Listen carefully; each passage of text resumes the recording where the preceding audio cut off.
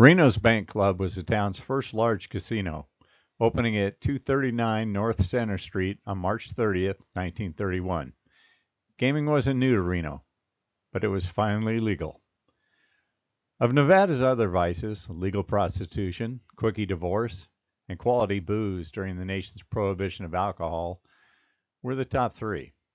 Newspapers and magazines around the country called Reno the nation's harlot, and a place hell-bent on destruction, filled with dens of iniquity and rooms full of wanton lust. It was great publicity. Tourism skyrocketed. The Bank Club, inside the Golden Hotel, was small by today's standards, but offered a spiffed-up gaming floor with a hazard game, 221 tables, 2 craps, and 2 roulette.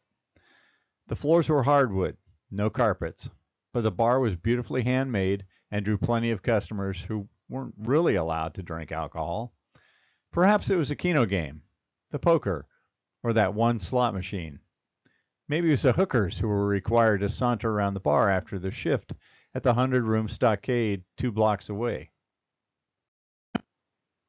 Nevada's richest man, George Wingfield, owned the building, and before anyone had heard of skimming, he rented space to casino operators and took a weekly cut under the table of 15 to 20%. The Bank Club's owner-operators, Bill Graham and James McKay, learned the gaming business from Nick Abelman in Tonopah, Nevada. In the early 20s, they came to Reno and opened illegal clubs at Wingfield's request. When gaming was legalized in 31, they were already experienced, and the Bank Club moved its tables upstairs to the main floor from the basement. The all-male crew of dealers got a pay raise to $10 per day. Pit bosses drew $12. That was heady money back then. United Groceries offered Wheaties, corn on the cob, a pound of prunes, or Old Dutch cleanser for just a nickel each. Lamb, pork, and pot roast were 11 cents per pound. Gas was 12 cents a gallon. In the casino, a drink was a nickel. So was a fine cigar. Graham was a huge boxing fan, so he and McKay promoted fights and opened a casino at the Reno racetrack with former heavyweight champion Jack Dempsey. When an outdoor pavilion was finished, they held the Max Baer Paulina Uzaconduno fight in 1931 and the Max Baer Kingfish Levinsky fight in 32. Between the two prize fights, Graham had a more serious fight on his hands. At the same time, Amelia Earhart was flying across Wyoming to Salt Lake City, gearing up for the first ever solo transatlantic flight. Reno was still a cowboy town, and Bill Graham was a relic of days gone by. He carried a holstered Old West revolver. On June 4th, Graham played poker at the Haymarket, just down Douglas Alley from the Bank Club.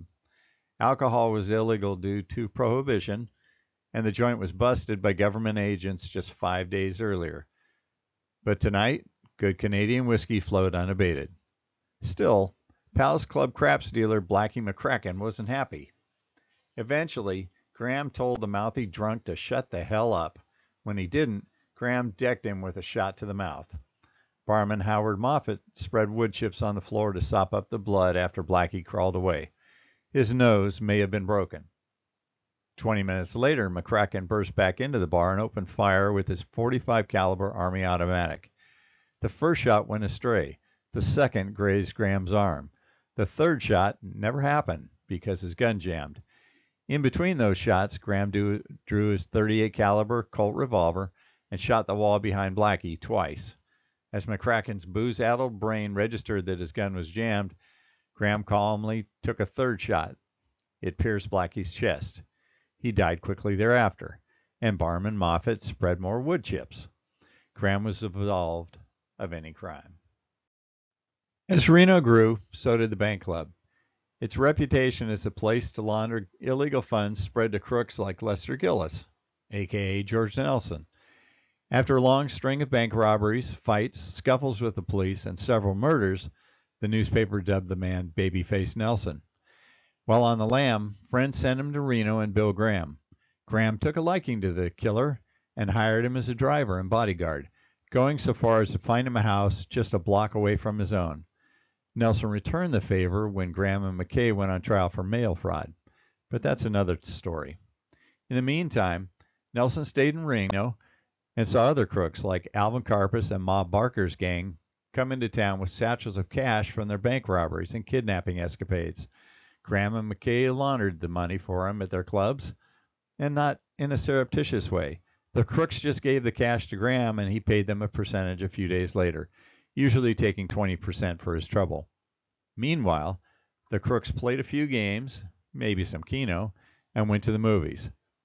Prior to the Midwest crooks joining Reno's crooks, Graham and McKay had cashier Roy Frisch set up a safety deposit box for them under the name of Mr. William Morrissey at George Wingfield's bank in the Riverside Hotel. See how intertwined everything was? The box was used regularly, especially when Graham and McKay profited from stock swindling escapades with local con artists and rich visitors who got taken in horse race scams. But eventually the pair got indicted for mail fraud, since big losers paid with shares of stock in legit companies and mailed them back to Reno. After a trial that ended in a hung jury, Babyface Nelson did his thing to get them acquitted. He succeeded with his task, but after his death, the two were still tried and eventually sent to prison in 1939. In 1935, Jack Sullivan, aka John Scarlett, a professional boxer from nearby Goldfield and Ely, worked for Graham and McKay. While dealing with a questionable bet at a faro game one evening, Sullivan forced a man out the door of the casino and across the street, where he beat him to death. After sitting in his cell for nearly an hour, Sullivan got released on the new belief that the corpse in question had most likely drowned in the puddle along the road. The police considered it a likely scenario after Graham sent an envelope of cash to the police, since the victim had a broken arm and pushed-in face that may have made it quite difficult to move out of the puddle. There was no coroner's inquest. Sullivan was a free man. Tex Hall, who Sullivan brought from Ely, Nevada to work at the bank club, was as tough as his friend, but not as lucky with prison time. He managed special events for Bill Graham, worked at the Cal Neva, and was jailed for 6 months in 1935 for conspiracy to harbor George Babyface Nelson.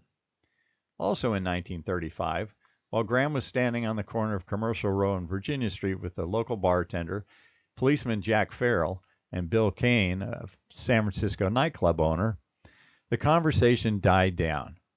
So Kane leaned toward Graham and said, "You know, Black Tony owes me $2,000.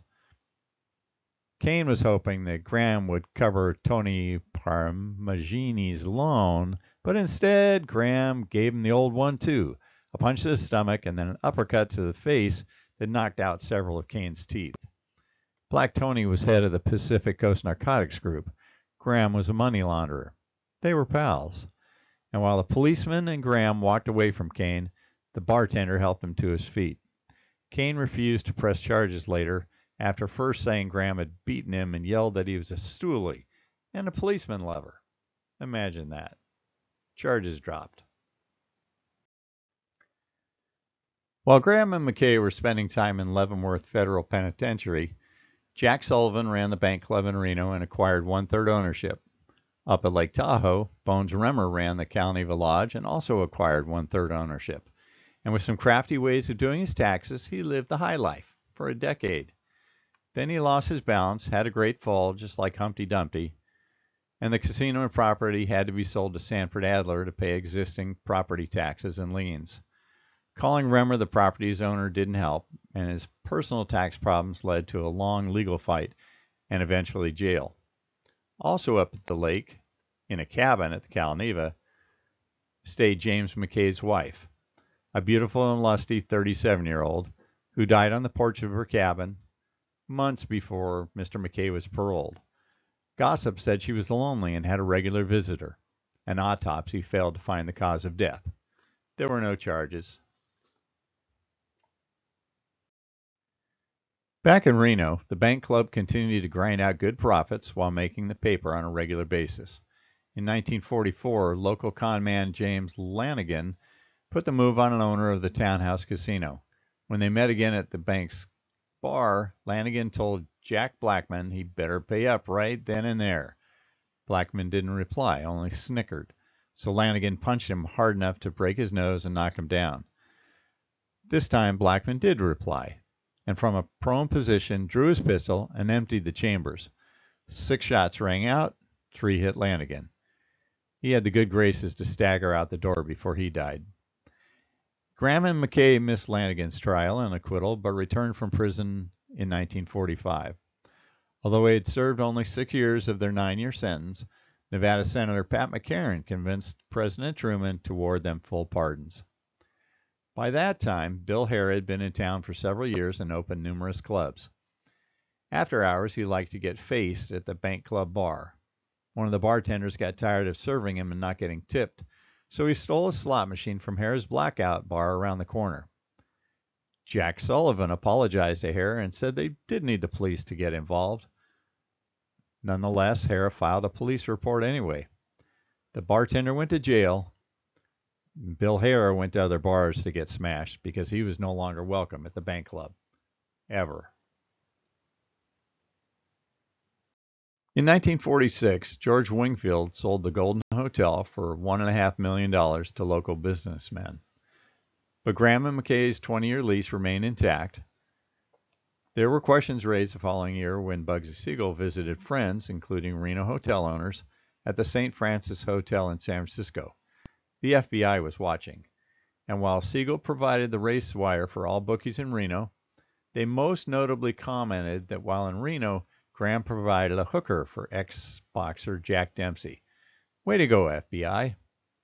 In 1950, Sullivan tried to sell his interest in the Bank Club to Doc Stratcher, a major East Coast bootlegger and hood who worked with Bugsy and Meyer Lansky.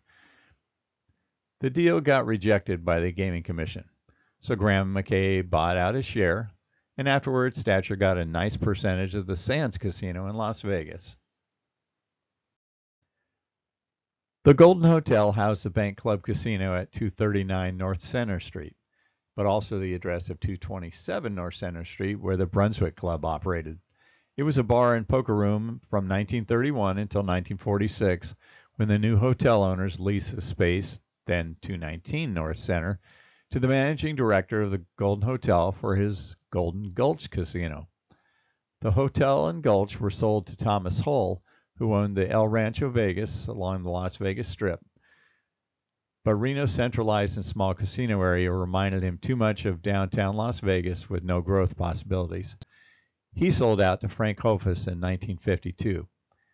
Jim McKay sold his shares to Graham in 1952, shortly after the partners received a promissory note from Hofus for $3.5 million. And while money had been moving to Chicago from hidden interests for years, at least according to the Chicago Crime Commission, nobody from the Chicago outfit was licensed until 1954, when John Drew picked up 25% of the now Golden Bank Casino. He was literally Chicago's golden boy. In his new position, he immediately hired Lester Killer Cruz as a pit boss. The Gaming Commission objected to Cruz. He had a very unsavory history, but in the end, they let the Chicago outfit mobster stay. The following year, Graham and Drew sold their interest to James and Bill Tomerlin. Although the Tomerlin brothers made good money, their dreams went up in flames on April 3, 1962.